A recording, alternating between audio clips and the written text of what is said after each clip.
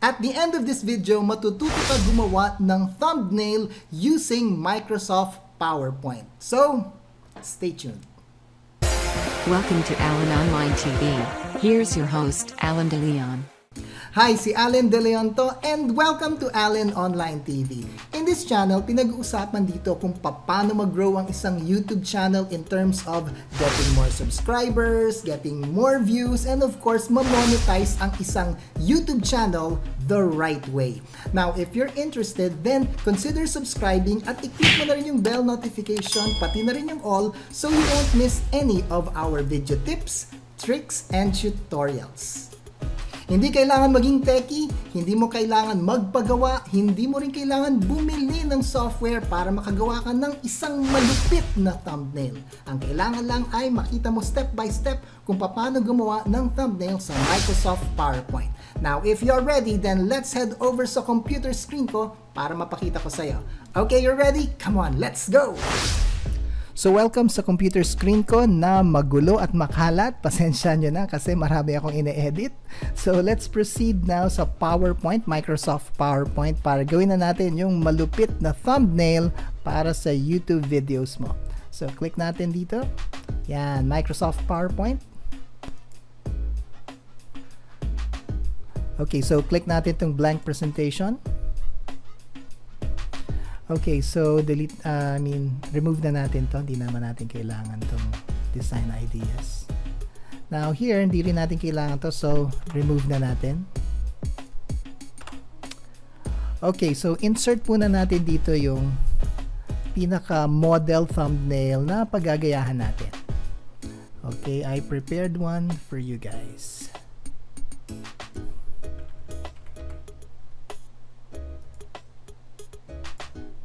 Yan. So, ito yung ating imo-model na thumbnail. So, gawa lang tayo ng another slide dito sa Microsoft PowerPoint. So, remove na natin to. We don't need this. Yan. So, ang kailangan natin is a background. So, may kinuha akong background dito. Yan. Kita nyo itong mga buildings na to. So, ginawa ko lang dyan is dinrag ko lang yan sa desktop ko. So, ito na po siya actually. Yan. Ito na siya. Okay? So, pwede naman kayo kumuha dyan sa Google, maghanap na lang kayo. So, dito, insert pictures, this device, then hanapin natin yung background na nasa desktop ko. Yan, ito yon. Okay? Insert, and then adjust natin siya para magkasya siya sa canvas. Yan. Okay. There you go. So, dito natin ng konti para makita natin. Yan. Okay, so next, lagyan natin ng blue layer. Yan to. Yan. So, lagyan natin color blue layer. So, dito tayo sa insert, sa shapes, then dito sa square or rectangle. Yan. Color blue. And then, right-click tayo. Punta tayo dito sa format shape. Yan. Yung sa fill, and then dito tayo sa may transparency, so move lang natin siguro mga 30%. Yan, 30%. Okay, that's good. Then next is lagyan natin ng text. Okay, itong YouTube na to, kinuha ko lang yan din sa Google dito. Naghanap ako ng YouTube logo na transparent. Okay, nilagay ko YouTube logo PNG, meaning transparent. So kumuha lang ako. Then, may nakuha naman ako. So, ito yung gagawin natin. So, insert, pictures, this device. Then, hanapin natin sa desktop. Okay, this one. Yan. Click natin. Yan.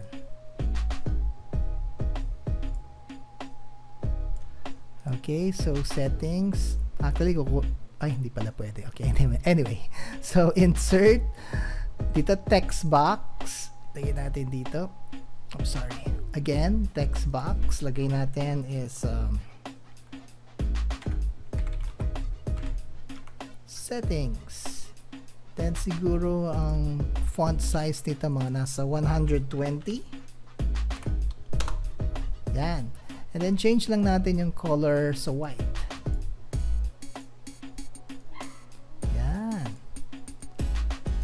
it's looking good. Okay.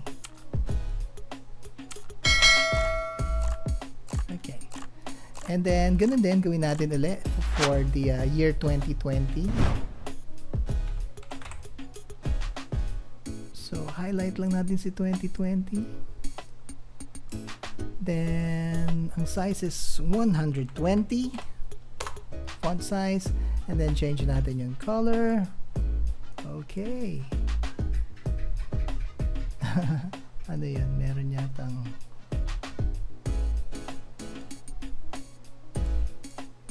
okay. Okay. So, looks good. Now, next is yung picture na lang natin. Yung picture ko na lang pala. So, insert natin.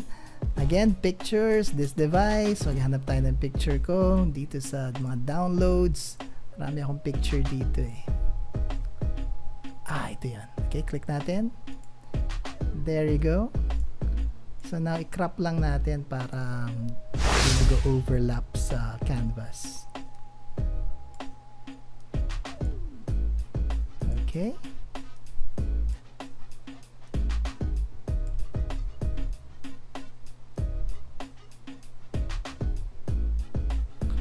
Okay. There you go. Now, pwede natin i-crop yan para mag-fit.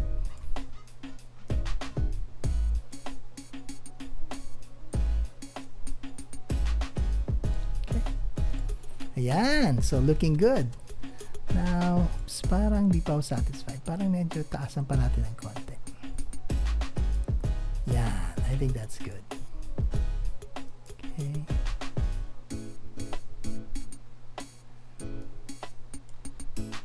Okay, this is good. Yan. So, ang question ngayon is, paano ba ginagawa itong parang may color white or outline dito sa photo? Madali lang yan. So, gagawin natin is click mo yung photo mo. And then, punta ka dito sa double click. Yan. Punta ka sa picture effect. Click mo yan. Then, dito tayo sa glow. Pagdating mo sa glow, yan, dito tayo. Yan. Click mo to. Ayan, mapapansin mo may glow na siya. Pero mukhang hindi ako satisfied, so balik ulit tayo sa picture effect. Punta tayo sa glow. Dito tayo sa glow options. Click natin si glow options. Ayan. Mapupunta tayo dito. Format picture. Then makikita mo itong transparency. So gagawin natin, ilalagay natin sa 0 yung transparency para talaga makikita yung color. Now we just have to change the color. So orange yan. Change lang natin into white. Ayan, so tapos na natin. Okay, so medyo adjustment lang ng konti sa text, pero yan na rin yun. So gagawin mo lang is i-click mo lang ito, itong slide number 2. Then, atin ang isa-save. So click mo itong file. Then, save as. Browse. Then, siguro lagyan natin Allen YouTube Settings 2020. So, wag PowerPoint presentation. I-click mo yan. So, hanapin mo yung JPEG. Ayan, JPEG file. Click mo yan. And then, saan natin sinave? Sa may documents. Sa desktop na lang para mas madaling mahanap. Save. So, sabi niya, which slides do you want to export? Just this one. Click natin yung just this one. So, na-save na natin yon. Ang gagawin natin ngayon is yung na-save nating thumbnail, which is yung nakikita mo ngayon. This one. This one, ating i-upload sa isa sa mga videos ko sa YouTube channel ko. Okay, dito na tayo sa isa sa YouTube channel ko. Actually, hindi ko na ito masyado nagagamit. So, click mo lang dito sa upper right hand corner yung profile picture mo. And then, click yung YouTube Studio. Then, dito tayo sa left side sa may videos. So, click natin to, itong unang-unang video. Okay, scroll down. And then, dito makikita mo may tatlong dots. Then, click natin yan. And then, change. Change natin yung thumbnail.